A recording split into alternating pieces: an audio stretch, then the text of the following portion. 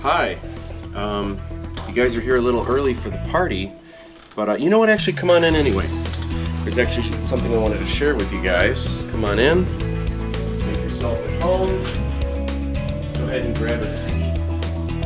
Alright, so Lindsay is downstairs setting up for the party tonight, and I wanted to take this opportunity to tell you guys about the next chapter of my professional career. No, I'm not giving up my day job, I'm not quitting illustration or teaching or anything like that. Today I turn 40, and I wanted to reveal a project I've been working on slowly for the last 20 years. It's a science fiction project that started off as a comic book, and then in the same universe kind of went to another comic book and another one. Some of these have been published, some of these haven't. Then later I kind of turned it into a screenplay, which was then going to become a movie. All these different incarnations over the last 20 years. It's all kind of come to this moment. In addition to that, this project has been very influenced by Eastern mythology, Hindu culture, and Indonesian art. Actually, if you take a look around my entire house, you'll see a lot of art, statues,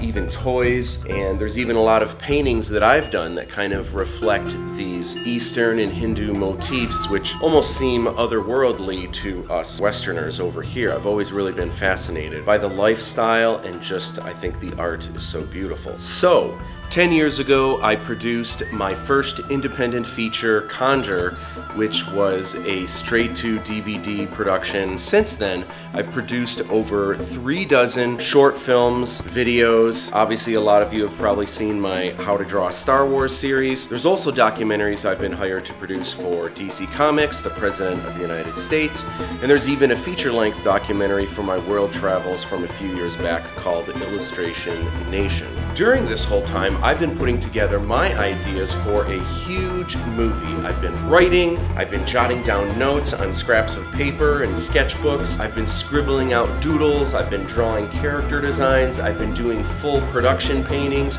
concept art, and so I am very excited and very happy to announce I am writing and directing a sci-fi action film called Aladdin 3477. Yes, this is based on the Arabian Nights tale Aladdin and His Magic Lamp, but this is nothing like Disney's Aladdin. There's no singing, there's no dancing. This live-action version of Aladdin takes place 1,500 years into the future. The story begins a lot more like the original Aladdin tale, which is a lot darker in tone, but then it goes off into crazy directions. There's twists and turns unlike any Aladdin you've ever seen. So I hope you guys join me. We're gonna have video production diaries every step of the way. Already in a couple months we're going to China.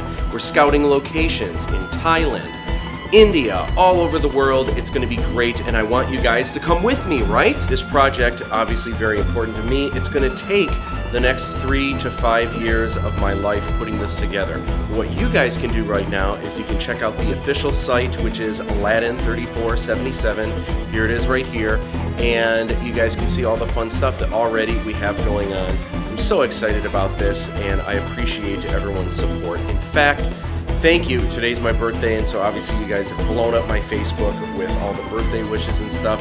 It means a lot to me. Thank you guys so much, and I can't wait to take you guys to the other side of the world, 1,500 years into the future. I'm real excited, and I just want to say much love. All right, so I've got a party tonight, and let's go have some fun.